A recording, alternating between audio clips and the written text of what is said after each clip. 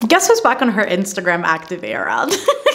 Never thought I'd find the day, see the day where I actually said, oh my god, I'm active on Instagram again. I have been so inconsistently there for the entirety of the time I've been on BookTube. And as of recent, I have refound my love for Instagram, and I have been loving posting photo dumps and doing all the things, updating on my stories, and just keeping you guys on the know over there. And so I thought it would be really fun because I have not read anything in the entirety of June. I just got back from London. I just got over the flu period because I got home very sick, and I am so very much in the mood to read. I just don't know what to read because I have so many options right now. My mood reading self is going in a million different directions, but they're all swinging very fantasy. However, out of the options I have, I don't really know what to pick, so the pick is up to you guys. I am going to be asking you guys on Instagram to control my next few reads because I just want somebody else to choose for me, and we'll see what comes up. At the moment, I've got these three options right here that I am very much looking forward to, that I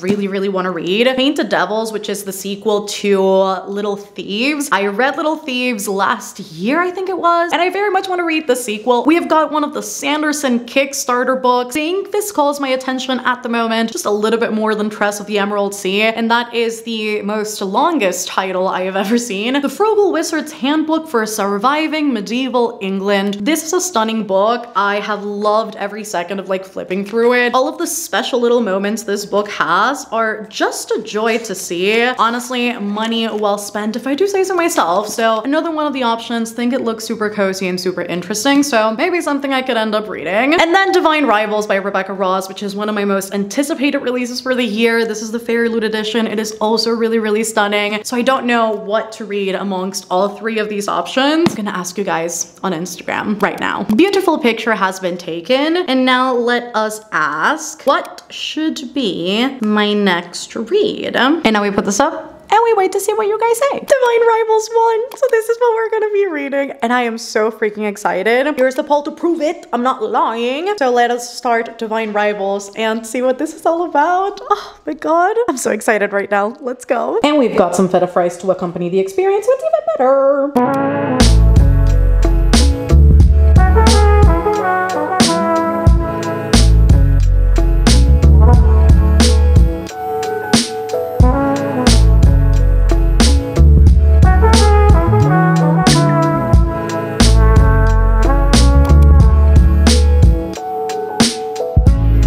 Welcome to the Chronicles of a Girl Who Still Feels Ill, but is reading!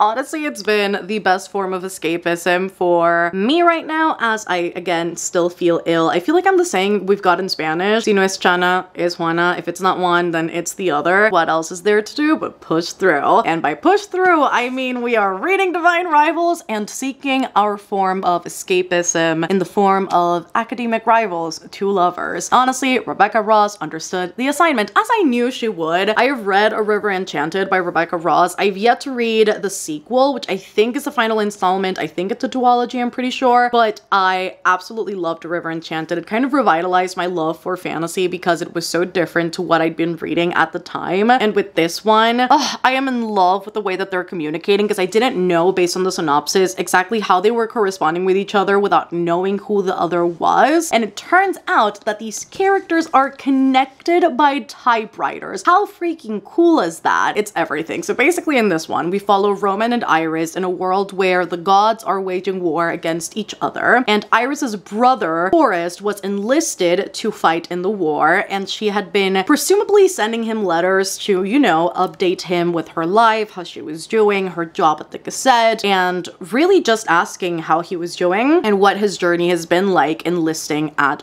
war. Except that said letters have not made their way to him, but instead they made their way to her academic rival and the person who is vying for the exact same position at the Gazette as she is, Roman Kidd. And so they've been writing each other letters without knowing who the other is, and they've been essentially just falling for the other through these letters. I cannot wait for the moment they find out that they are talking to each other. While Iris comes from a very, I guess, underprivileged family in the world that this is set in, she doesn't have a lot of resources to her. She has struggled financially for a long time, and throughout the course of the book, we really see see her go through, I think, every emotion imaginable, including that of grief, in contrast to Roman, who comes from a very wealthy and privileged family, somebody who has had every resource possible available to him, and somebody who has never had to think twice about the living conditions he has been in, and possibly too, with the way that things are displayed in the book, has probably not have to fight for a lot in the course of his life because his father will make sure that he gets the things that he wants or the things that his father wants him to have. Love the fact that they come from very different backgrounds, that they've got very distinct personalities, but they are intellectually equal. I love that so much in books, and particularly in the setting of a fantasy romance. I think it just works so well. So that part I am loving. I will say just a huge content warning for grief, because I did not expect it to take such a huge part of the first third of the book. It took me by surprise. I sobbed my eyes out. It really did break my heart, and again, I was not aware, I was not expecting it, and when it happened, I was just a sob-ridden mess. But honestly, Rebecca Ross will always evoke all of the emotions, so I'm not surprised that that was the case. So there's that so far. I love that at the point where I'm at in the story, or the point I'm entering in the story, we are getting to see so much more of the world and the actual war, because those are things that we don't really get to see in the very first part of the story, because we're kind of very limited as far as knowledge goes to what the main characters know. It is dual POV, but we do only know what they know, and a lot of the time they are not made aware of a lot of the happenings of the war, because the gazettes or the newspapers, or at least the biggest ones, one of them is very much filtering and gatekeeping a lot of the information, whether out of fear or out of want to control what the people get to know or not get to know. It provides a very limited view. And now in the second part, we are getting to see the war a lot closer. We're getting to see who the key participants are, the people who are involved, what creatures are involved, and overall just more of that magical world building that makes the world what it is. And so I love that we get to see, it seems like, a little bit of everything at this point in time. So I can't wait to see what continues to happen as I go further along into the story.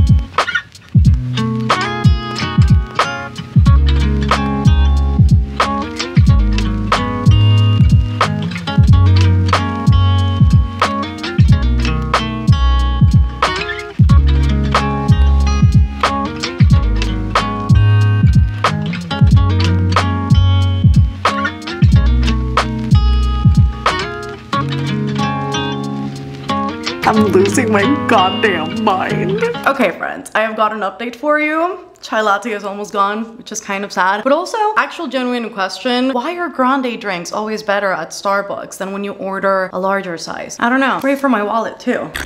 I have finished Divine Rivals, and I think I'm giving this 4 stars. It was really good. I think for a second there it kind of lost me though, I lost interest. The pacing was kind of slower, and not that that's a bad thing, but I was just expecting it to keep going, and then for a second there I was kind of my brain was kind of wondering, and so I think I'm settling for a 4 star, which is still a great rating. And I think ultimately what this book does so well, aside from the whole rivals to lovers dynamic, is the fact that because it is set at a time of war, the book has this huge emphasis on the immediacy of things. Everything is so dire and everything's happening so quickly. There is no time to overthink your decisions. There is no time to go, maybe not, maybe yes. You kind of have to live in the moment, and there's this sense of urgency with everything happening, including the dynamic and the romance between the 2 main characters. And I really enjoyed that about the book, because it being YA, I was a little bit scared that at times it would be very passive, or that it perhaps wouldn't place the sense of importance that a war like this should have, but it does, and Rebecca Ross did not disappoint. And so she never shied away from actually showing you the horrors of war, actually describing them, actually navigating what living during that time technically would be like for for the characters and for everybody surrounding like the main cast. The epilogue was also so freaking epic that I am just looking forward to book 2, and I love that this is a duology as well. It seems like Rebecca Ross is very much into duologies, and so am I, because that means that I can finish them fairly quickly. I don't have to worry about reading an entire series. I also love that Roman and Iris's dynamic got even better as the book got along. Even though there is a lot of hesitance sometimes to say things, it only adds to the angst and the tension of it all, which is so great. And it's so great because they are so oblivious yet so hyper aware of where they stand with each other, but everybody around them is just like, y'all, just get it together. Like, it's so freaking obvious. And also the side characters were really fantastic. Marisol and Keenan, and also Addie. I absolutely loved all three of them. Marisol and Keenan are married to each other, and Keenan is a soldier in the war, and Marisol was just like a warm hug in this book. She was so willing to help always. She is such a selfless person, not only with Addie and with Iris and with Roman as well, while they stay with Marisol as correspondents. But beyond that, with the soldiers in the infirmaries, she is just always so willing to help no matter the danger. Like, she knows what stakes are currently at play, and she just wants to help people because she knows how difficult it is. And that part of it I also absolutely loved, as well as Addie. I think Addie, although we didn't get to see a lot of her, I do think, because apparently we're getting a new romance in book 2, I do think it will be Addie related. I would not be surprised if Addie and Forrest get together. I kind of have that theory happening in my brain. But with Addie, I also loved that there was another intellectual equal, another person writing, another person to really support Iris through a really, really rough time. Love the little found family like support system that both of the characters have got around them. It is just so beautiful to see. So there's that. We finished it, friends. Cheers to it. And now I need to figure out what I want to read next. I kind of do want to read The Frugal Wizard's Guide to whatever the Sanderson book is called, because that is the, I believe, non-Cosmere book out of his Kickstarter campaign. And so I would love to read it because it's its own standalone thing and I wouldn't have to worry about it connecting to the Cosmere in any way. However, I don't know if that's the vibe. And let us find something and put up a poll on Instagram so that you guys can choose my next read. Cheers to that.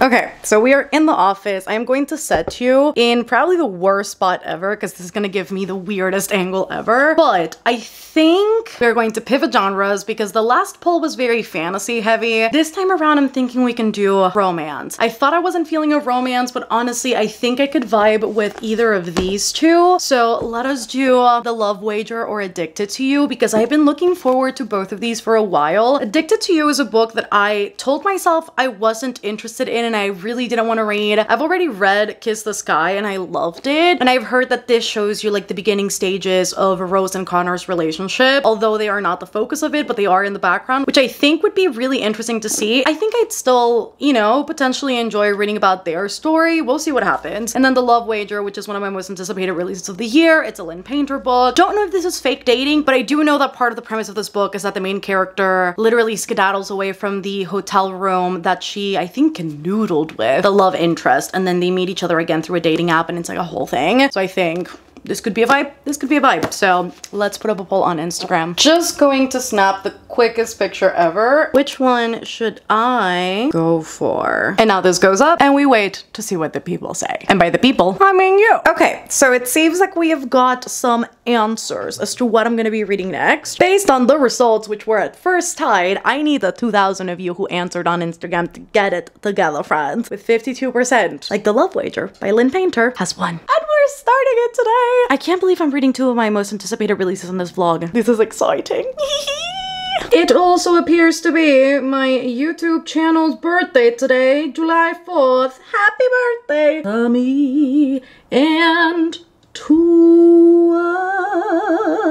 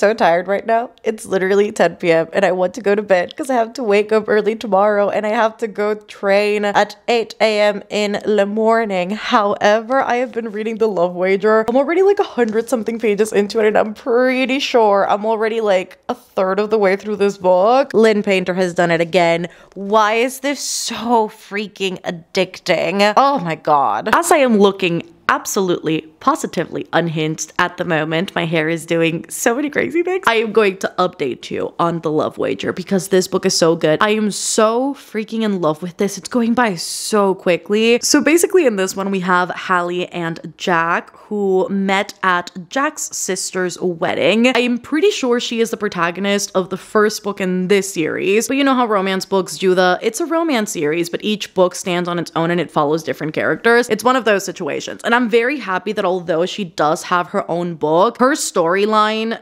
weaves into this one so seamlessly where you don't feel like you are left out, you are in the know, you know the story. It doesn't feel like you're meeting two characters and they remain kind of like a big question mark throughout the story. You do get to know Colin and you do get to know Olivia, who again is the sister. So they met at her wedding. She was a bartender. Obviously he was the best man, and they have a one-night stand. They meet each other again through a dating app and they start talking like very jokingly, but then they make a bet, a wager, the love wager, where they basically try and incentivize each other to find their respective soulmates or match, and whoever finds it first will win something. And they make their wagers, and that's kind of how the story goes, where it goes. They are so whipped with each other, but they literally will not admit it because they're in the, oh, we're just platonic, like we're just friends, but like y'all slept with each other, y'all already know what it's like, what the dynamic is, and the truth is they don't get along with anybody else in the way that they get along with each other. The banter is unmatched. The chemistry is off the charts. And Lynn Painter has this really particular ability that I think is hard for me at least to find in romance books, where at times it's so hard to get to know the characters. It's hard to get to know the people in their lives and it just feels sort of incomplete. Lynn Painter is the antithesis of that. She makes sure you know the characters, you know the main characters, you know their friends, their family members, that you know the entire background and history. You just know everybody so intimately and so closely, which I love. And she does so quickly, and she does so in a way that immediately hooks you. Like she literally has got the rom-com formula to a T, which I think in books sometimes it's so hard to connect to. At least it is for me. I am having the time of my life. They are actually quite funny, and the fact that they are in each other's dates because they are also on dates is everything. It's like it's such a messy but like incredible dynamic that I am very thoroughly enjoying. And because they talk every day, and they were talking every day on the dating app, they know each other better than any of the other dates they've had, which is hilarious to me. I'll keep you posted because I'll probably finish it tomorrow. Hello friends, it is the next day and I am very excited to sit down and read because it is almost 10 p.m. It's 9:48 to be exact, and I have been running around doing things all day. I went to the gym this morning and then I had to get ready, do a live show, film, and then after that, one of my best friends, Emma, the one I went to visit in London, she came back to Panama because her and her mom were moving, and so I went over to help her pack her stuff, and then we went out for dinner, and now we're here. First order of business. We have got a cute little strawberry vanilla swirl ice cream here that I'm very excited to have, and then more importantly, The Love Wager, which I'm about to sit down and read because I have not read anything all day, and I really want to read before I head to bed in like an hour because I have to be up bright and early tomorrow to do my reset day. Thursdays are the days where I just like get everything handled. I go grocery shopping, I do all of my laundry, I make sure to just wipe and clean and just make sure that all of the litter boxes are great, do whatever restocks I have to do, just clean the house, vacuum the rugs. It's just regular adult things. So that's getting done tomorrow.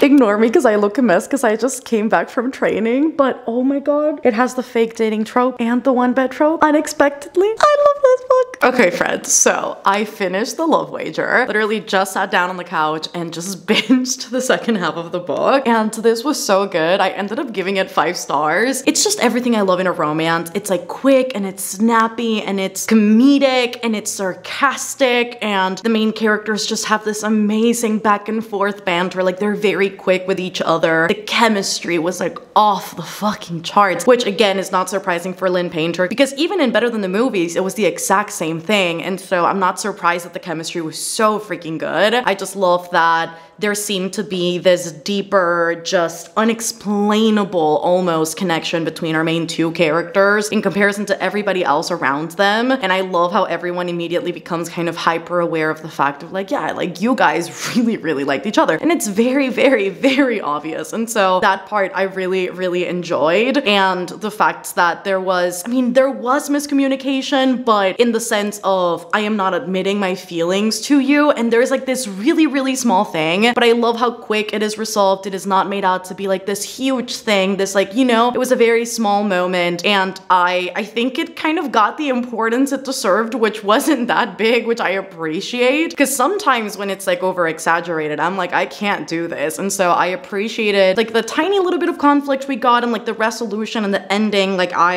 enjoyed every single bit of it, and I just love Hallie and Jack so much. This is honestly going down as one of my favorite romance books, I think, because the boost of serotonin this gave me the entire time I was reading it was unmatched. So this is fantastic. And again, fake dating, one bet trope unexpectedly popped up in like the halfway mark of the book. Not expecting it at all, but I was very much appreciative of that. And I also really enjoy the fact that although these 2 have feelings for each other and it takes them a while to kind of figure that out, he realizes it first. It's kind of the he falls first, he falls the hardest. It's just, it's so good. But although it takes them a while to fully recognize the way that they feel, I like that when they are being flirty with each other, romantic with each other, they want to kiss each other. It starts out as an excuse and then they challenge each other of like, really, is this the reason why you're doing it? And then the other one kind of replies with the, I just want to kiss you. And so I really like the fact that they were very straightforward with, I guess, like their sexual chemistry of sorts, and that they were not afraid to vocalize at times how much they, you know, wanted to be intimate with each other in whatever way that looked like. There's also texting in this book. It's one of my favorite elements, that and emails. Unmatched. So if you haven't read The Love Wager, highly recommend. And that is it for today, friends. That is all I have got for you in this Instagram chooses what I read for a week. Thank you so much to everybody who voted on Instagram and chose the books I was going to be reading. I really want to do a round 2 of this eventually, because I think it's a great way for me to kind of put forward the books I want to be reading, but allowing kind of fate and you guys to choose it. It was really fun. Had a great time. And honestly, a 4 and a 5-star read is a win in my book. So I had honestly a great time making this. So I hope you guys enjoyed. If you did, give it a massive thumbs up down below as always. Don't forget to subscribe if you haven't done so already. Comment down below, have you read either of these 2 books? Have you enjoyed them? Are you looking forward to reading them? And not only that, but also, what are you currently reading? Let a girl know all of that in the comments. And if you reach the end of the video, let us leave a, is there like a typewriter emoji? We can do that. Oh, hi Sil, she's coming in the background. We can do a typewriter if there is that emoji. If not, then a phone. I love that. Oh my god, I just realized like the sense of like messaging is in both of these books. Honestly, 10 out of 10, love that. So make sure to leave either of those emojis if you reach the end of the video. Also, if you want to support the channel further, there is always a Patreon linked down below. We have got a book club and live shows and behind the scenes and catch-ups and just a bunch of other stuff that you guys could enjoy. That is always linked down below alongside all of my socials and the podcast that I am coming back to this next week. Freaking finally. So I'm so excited to be back with you guys on the pod after a very long time of chronic illness and my jaw hurting. So we're back and hopefully we'll be back and better than ever. So yes, love you guys so much and I will see you on the next one. Goodbye!